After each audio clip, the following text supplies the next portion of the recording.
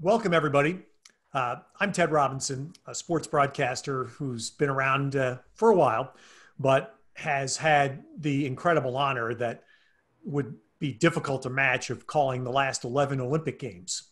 And as a result, having had a chance to watch, cover, chronicle great Olympic champions, two of whom are joining us here in Katie Ledecky and Laura Wilkinson.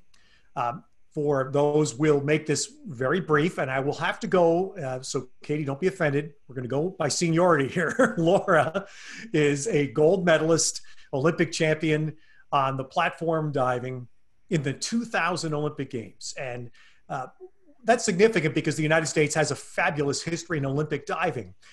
In recent years, another country called China has been very strong in that sport. And as a result, Laura is the only woman to win a gold medal in the most prestigious diving event, which is the platform, since 1964. She's a three-time Olympian and a world champion as well, who, by the way, is trying to come back, which is something we'll dive into, no pun here, in just a few minutes for Tokyo 2020/21. And Katie Ledecky is a five-time Olympic champion, 15-time world champion gold medalist, won an Olympic gold medal at age 15, and remarkably has set 14 different world records, 14 different world record swims.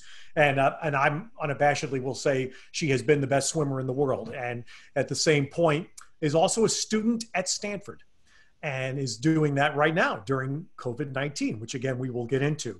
But I just think these are two extraordinary examples of Olympic champions, because they're not only champions in what they do, diving and swimming, but in how they've conducted themselves and how they've represented the United States, Olympic teams, and athletes. So having said that, both of you, like tens of millions of others, were thrown off a very specific track by what happened in March. And so, Katie, let's start with you. As refined and as disciplined as your regimen has been swimming, just talk about what COVID did to disrupt your planning for what you thought was going to be July 2020 is now going to be July of 21. Right. Well, first off, thanks for the kind introduction. And Laura, it's great to meet you virtually. I don't know if our paths have maybe crossed very briefly in years past, but it's fun right now to connect with Olympians at a time when we would typically be coming together as Team USA. So yeah, Ted, I think I saw you right at the beginning of COVID as this was all starting, and we were out of pool space pretty early on. I'm sure Laura experienced the same thing. Just all the pools shutting down, everything shutting down, schools shutting down, competitions being canceled, everything. And you could kind of see the postponement of the Olympics coming, and it was a matter of weeks. And at some point they made the decision, and at that point I was able to kind of reset my mind and start turning my focus towards this next year. But it was a stressful couple of weeks at first, just not knowing what was going to happen, if the Olympics were still going to happen this year. We were going to be really stressed about training and trying to find that pool space and all of that. So I'm grateful that they made the decision early enough that we were able to kind of put training on the back burner and be able to socially distance and do all the things that we knew we needed to do to help our community out. And Laura, you're based out of Texas. How did it impact you? I'm very similar. We were actually at a meet in San Antonio when the NCAAs got canceled and everything, it just seemed like the whole world just began shutting down. And every day we were waking up to a new damage report. And so we came home that next Monday, I think it was maybe March 16th, and everything here shut down as well. And we were scrambling because one of my teammates was on the World Cup team, which is where our country earns their Olympic spots. And that was going to be in April. So we were scrambling to try to find any pools that were open, because I still had trials in June. And, that's when, like Katie said, it was kind of this panic of we think everything's going to shut down, but we don't know, and you have to be ready just in case it doesn't. And so that first couple of weeks was just, it was very stressful, just the unknown, and I think that's what really took a toll on a lot of us. And every day it was like, well, we'll decide in a month, or we'll know at this point. And that was so hard to hear. So when they finally decided to postpone it, honestly, I was kind of relieved, like, okay, well, at least we can stop stressing at this point. We can kind of like, get everything back together, form a new game plan. We have time now. So that was kind of like you could breathe a little bit. But then I know for a lot of people, it just set in some really, other challenges. Like I was planning on retiring after this year and moving on to the next phase of my life, as I know a lot of people were, or, some people are running out of funding or they're finishing school. And so for a lot of people, it was a really, really difficult time. One of my friends, Mariela Zagunas, just made the Olympic team for fencing, her 5th Olympic Games, and she made the team, came home, and then everything was closed and it got postponed. And so she was just in a completely different space. So it was good, kind of like Katie said, talking to other Olympians throughout this and kind of getting a hold of where everybody was and kind of walking through it together was really actually a good thing, I think, that came out of it. You used a word, Laura, that I was going to ask you, so I'll come back, because Katie, I think I sensed it from you that when the decision to postpone the games was made, I sensed you exhaled. You felt relieved. For sure. Ted, you were very helpful early on in helping us find some pool space here in the Bay Area, and I'm really grateful for that. But it was a lot of work to just figure out what to do during this time when our normal training facilities were closed.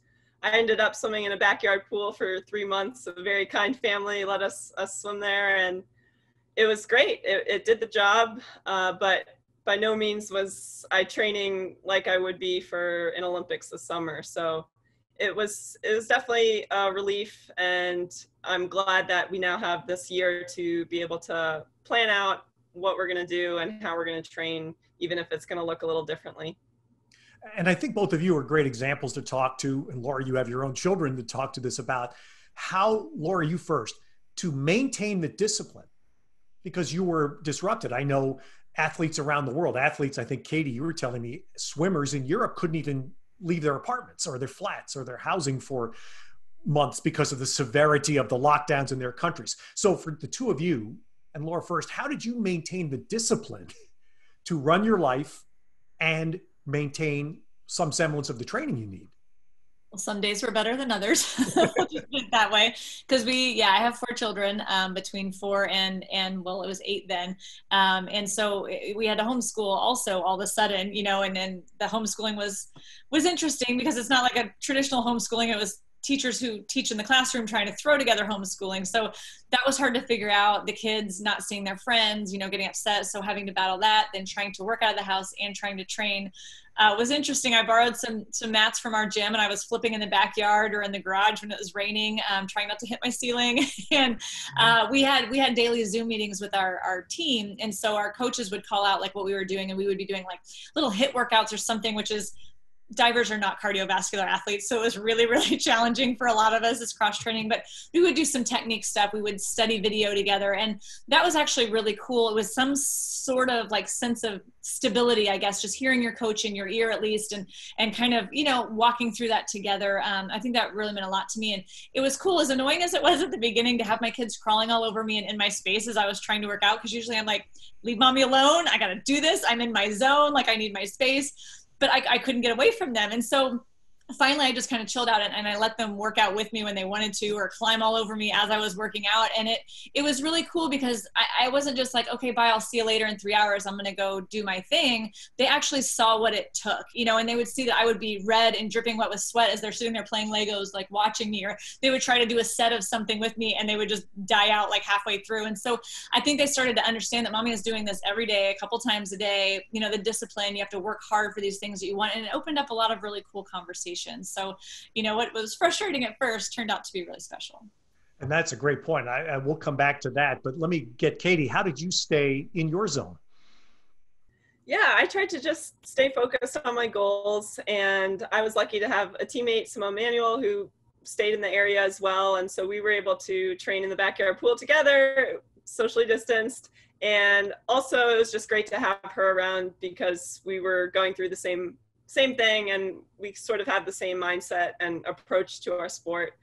Just we're going to do whatever it takes to be the best and put in the work that we know is necessary to reach our goals. And So it's really nice to have her to rely on and just talk to, and just know that somebody else is going through this. I think the swimming community came together very well, and I've tried to stay in touch with my family and my friends and my teammates, and it was definitely tough at first, and there have been ups and downs, but I've settled into a good rhythm. I'm back in my normal training facilities, so that's been great and helpful, and I feel like I've adjusted, and I feel like I'm still very focused for this next year, and I'm excited about it.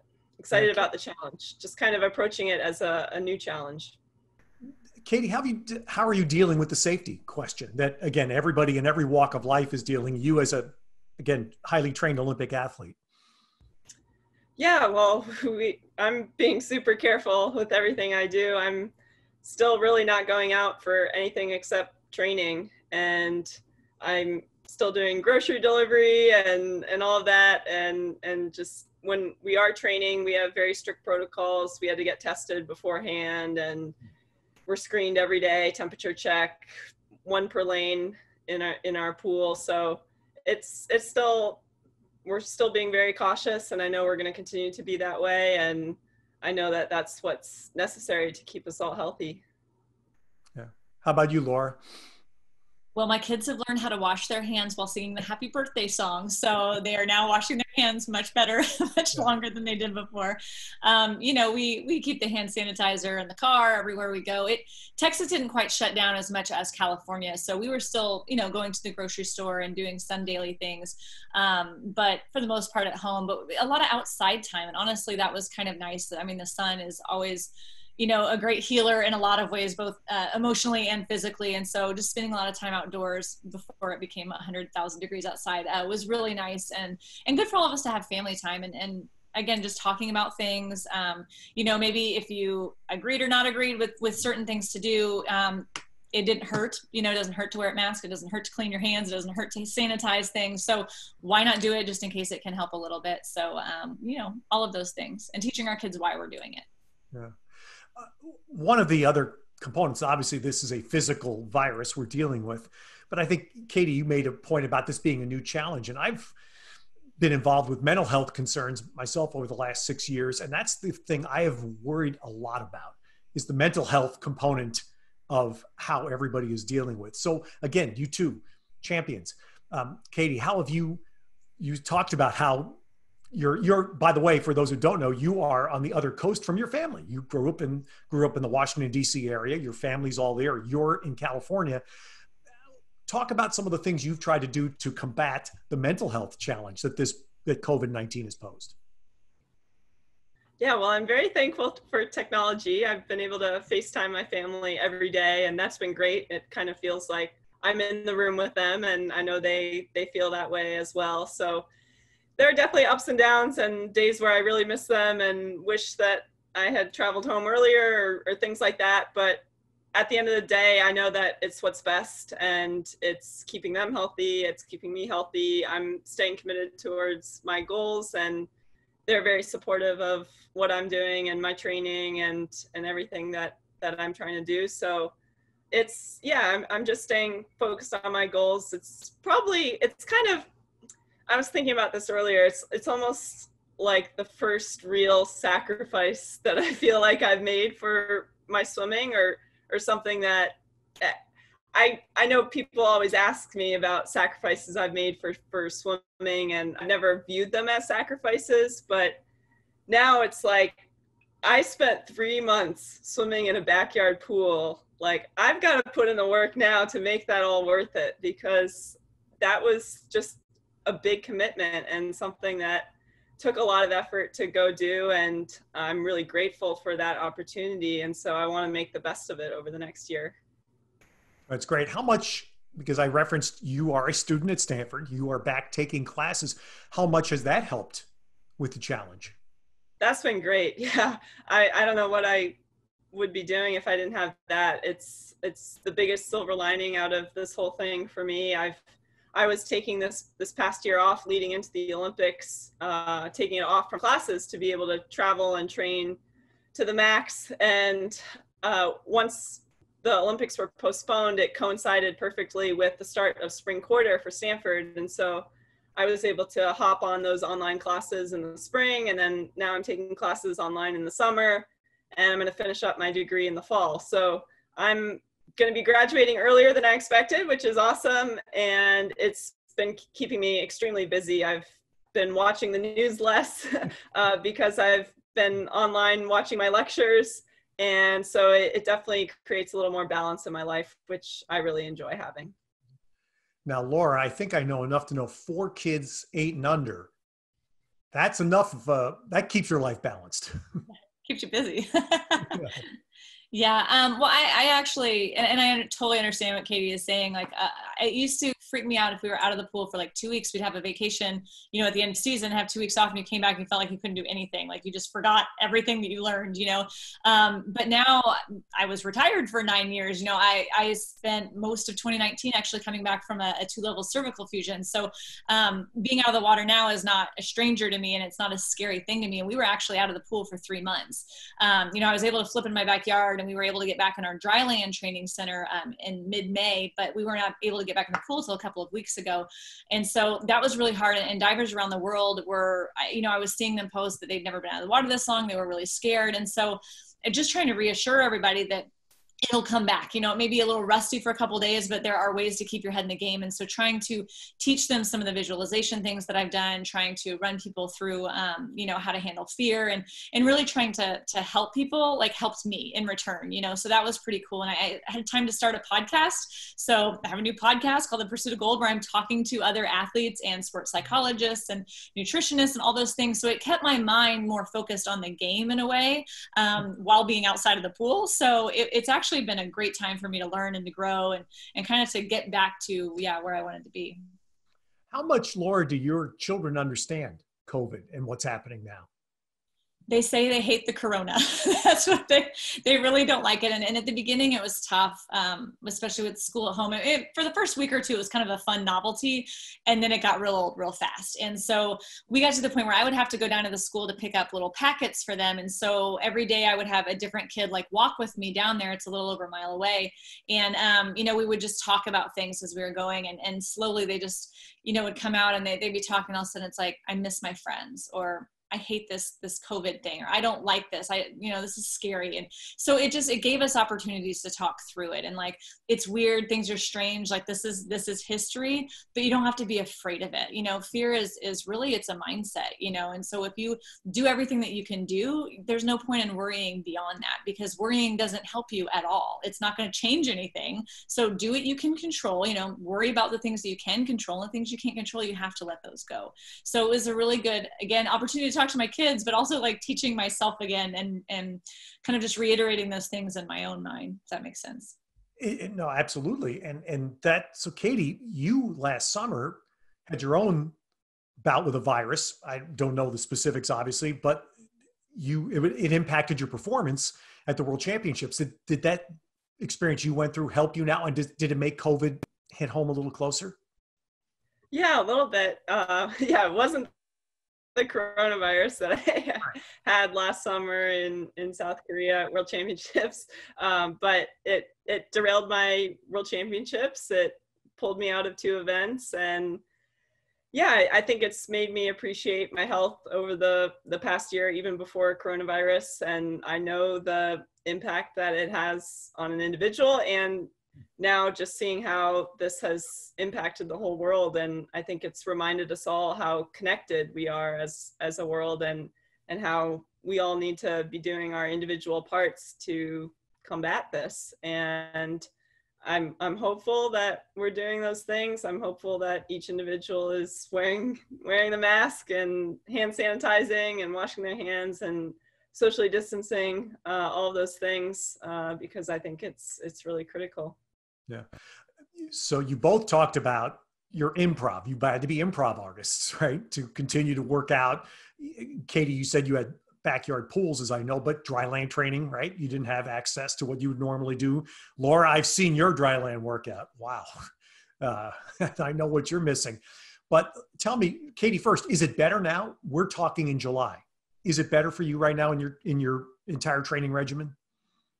Yeah, so I was doing my dry land workouts just in my apartment. I bought some equipment, not all of the things that I would normally use. But I now have access to some more equipment at my normal training facility, and some other things. Still just kind of outdoor facilities is what we're using. Thankfully, the pool that I train in is outdoors, and we were able to set up kind of a weight room outdoors or with open air ceilings and things like that. So doing that still in very small groups too. So it's very safe, and lots and lots of cleaning of equipment and all of that. Laura? Yeah, it's better now for sure. We have access to our dryland room and our pool where we do some of the springboard training. But it's kind of the same as Katie. We've had to split our groups. So the coaches are there much longer just so that we can all get it in. And we have stations we rotate through and sanitize everything when we're done. But we still don't have access to a pool with platforms. And because that's most of the universities for us in my area. And I have no idea when they're going to open. So that makes things a little more challenging because I'm a platform diver. So we have a 2.7 meter, it's not quite a 3 meter platform that I can do some of my takeoffs off of, but that's about all. But at the same time, you know, I have to look at the other side of things. You know, I've had a lot of times where I've been injured and I've had to focus on visualization or studying video and doing other things to keep my head in the game and doing everything else physically that I could. And so I'm really just kind of tapping back into that and really trusting that that's going to help me be prepared when we can get back on the platform. Katie, have you ever gone off a 10-meter platform? Oh, no. It took a lot. It took a lot for me to go off a 3 meter when I was 10 years old or something. And I'm not the best with heights, so I think I'm going to stay away as long as I can. And so we brushed on this. I need to tell everybody watching this, Laura, look, people can look up. You've turned a little bit north of 40. I'm proof you can make it, but you're trying to come back. And Katie knows this great swimmer, Dara Torres, who was an Olympic veteran, who came back and competed in an Olympic Games after she had turned 40, which was astounding. You're trying to do in diving what Dara did in swimming, but what's astounding is you're doing it off 10 meters. And as I've learned, 30 to 35 miles an hour is the speed at which you hit the water, Laura? Yeah. Feels like a brick wall. So why? Help us understand why you're choosing to do this again. You know, when you love what you do and you can still do it, why not? You know, it just brings me joy. It makes me feel complete. Like it's just something that I feel called to do, and we're able to make it work right now. And so why not do what you love if you can still do it? I mean, everybody told me, you know, some point you're going to retire and you'll never do it again. And the only reason I retired at 30 was because I wanted to have kids, not because I was done diving, you know, and I came back just to play a little bit, and playing turned into flipping, and flipping turned into things coming back really quickly. And we decided to give it a whirl. And I mean, 6 months after I got back in the water, I got second at nationals. So we're like, okay, well, maybe I could do this again, you know, and we've had a series of other issues with my neck injury and a tough adoption. But, you know, I'm still here. I'm qualified to trials. I'm going to give it a whirl. You know, this is one more go around, and it's going to be fun no matter what happens. And so Katie, you have to understand what Laura just said. I mean, the point about passion, right? The fact you truly love what you're doing. Oh yeah. I mean, the 2 or 3 days that I had to take out of the water when coronavirus started, I mean, I did not like those days.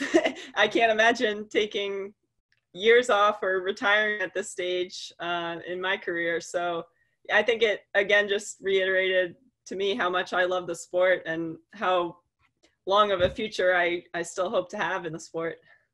Yeah. So that's the point. You see yourself going beyond? Well, yeah. I think definitely beyond Tokyo for another 4 years. And then at some point I'll evaluate things. I think as swimmers, we take it every 4 years. I'm sure as diving's the same way.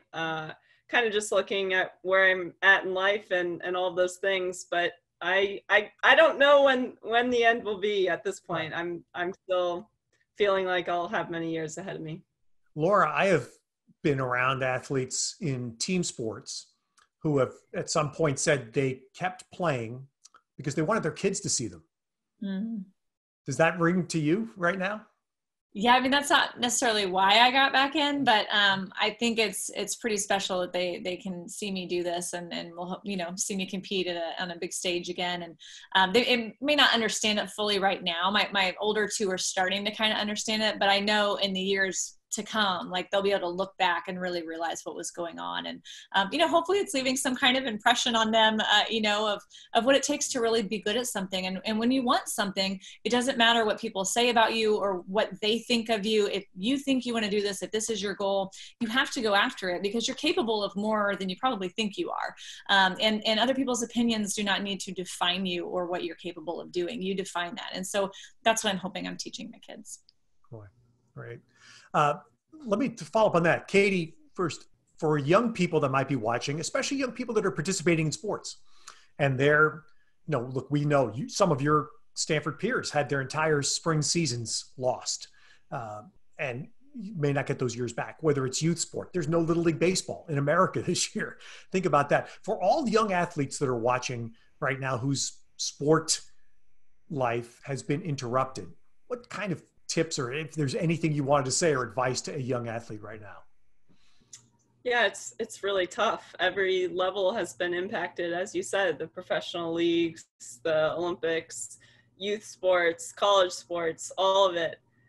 It's really tough. It's tough when your big competition gets canceled, or you're not even able to train or practice with your teammates who usually are your best friends. That's really tough. And I think I've been really inspired to see how swim teams have been able to come together and stay in touch with one another during this time through Zooms or other virtual meetings where they invite swimmers, and I've been on many of those and other things. And I think that's a big piece of advice I would give, to just stay in touch with your friends, stay in touch with your coaches, and stay focused on your goals. And the work that you've put in doesn't go away. It never goes away. And it's always in the bank. And at some point in the future, whether that's in a couple months or in a year, you're going to be able to compete again. You're going to be able to have those opportunities to let that work show. So continue to put that money in the bank, and at some point you'll be able to withdraw it. Yeah. Laura? First of all, I love everything that Katie just said, like ditto what Katie said for sure. But this time is hard as it may be, or as frustrating as it may be, is really an opportunity for you. Like, this is your chance to really see what you're made of and what you can do. You're going to have to think outside the box. You're going to have to get creative right now. But if you are willing to do those things and work really hard during this time, you can actually come back stronger when it's your chance to play or to get back in the water or whatever it is again. Use this time wisely. I mean, I learned this early on. In 2000, before my first Olympic Games, I shattered my foot in 3 places 3 months before our trials. I only had 2.5 weeks back in the water before I actually got to go to the Olympic trials. And I spent that 10 weeks in a cast, standing on the 10 meter, pretending to dive, like going through actions, like really cranking up my mental game. And I actually won the trials by 40 points because in my head, I was on point and I was there, and I got so much stronger because of that. I probably would have made that Olympic team regardless of breaking my foot or not, but I would not have been standing on top of the podium at the Olympic Games if I had not broken my foot. I think it was a gift. It forced me to do something that I wasn't doing good enough yet. And this could be that gift for you. This could be that opportunity for you to rise to a whole new level. So don't look at this and be sad and upset. Look at this as an opportunity of how you can get ahead. Let me finish with a question for both of you, because, and this is not COVID related, but it relates to your experiences. The rings behind me, this is actually a shot from Rio. We all understand you better than anyone what those rings mean, but you've both had that amazing moment that captured me. And it was actually in Sydney when I didn't have a chance to see Laura, but I was calling baseball, and the United States baseball team won the gold medal, shockingly. Tommy Lasorda, who was a Hall of Fame baseball manager, had already won World Series, was the manager coach of the Olympic baseball team. And as the flag went up and the anthem was played, he had tears coming down his cheeks. It's a guy with World Series rings, but the Olympic moment so moved him. You've both had that moment. You've both stood up there. The flag goes up. The anthem is played. Katie, what does, when I say that right now, what emotions run through your mind? Oh yeah, I get goosebumps every time I see that flag raised, for whether that's for me or for another athlete, a teammate. It's a feeling like nothing else, and it's such a great honor when you have that opportunity opportunity to see your flag raised for your country and sing the national anthem. And it's indescribable. I can't put it into words. It's such a great feeling. And I think the Olympics it's just such a special event, so unique. It's just an opportunity for the world to come together, and you get to interact with athletes and coaches and volunteers from all over the world. And you can be sitting on the bus next to somebody from literally around the world, and you strike up a conversation, you trade pins, you get to know their story, and you don't get that in any other setting. And it's moments like that I really appreciate, and that's what drives me every day and continues to give me hope about the opportunity to get to the Olympics next year. Hopefully we have it. All right, Laura, take a swing at that. Your moment. I know it is hard to describe for sure. But I think it just in that moment, you realize that everything you've been through was worth it, and that, it's the whole journey. I mean, that moment is truly special, but it's that journey leading up to it that really makes that moment special, and you realize it's not just about you. It's not just, even though it might've been just your performance, you're representing an entire country. And there's just such a pride and a sense of honor, and kind of some humility that goes into that. And it is just something truly special. And it only lasts, as long as the anthem, and then that moment is over forever. So you work all these years, all that blood, sweat, and tears for this one small moment of time, and so that's why it's truly special. And I think that's why you want to do it again and again, because it is so special and it's worth striving for. Well, I hope everybody watching and listening now, you understand these are two magnificent Olympic champions and examples of why the Olympics matters and why the Olympics works. And I hope it's helped get all of you through COVID somehow, through their personal experiences. Katie and Laura, I can't thank you enough for doing this. And I hope we get to do this in Tokyo next summer. For sure. That'd be awesome. Thanks.